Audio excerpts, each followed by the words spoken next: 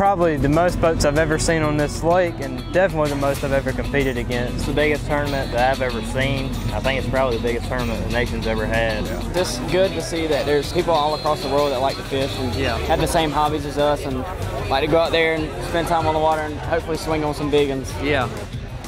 It puts a whole different perspective in how you fish and how you look at things, because it's not just, oh, you've got 20 places, I'm just going to run. You've got almost 500 other boats. You can't just run.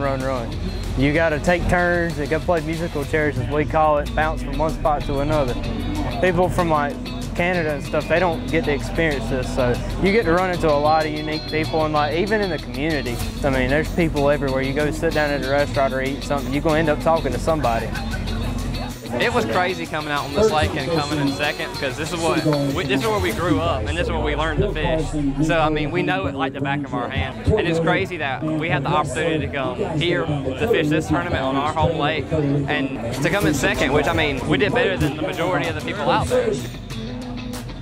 I want to say thank you to Anderson. We have this amazing boat ramp out here. We have this amazing lake that we get to call home, and Anderson, they've done an amazing job hosting this event.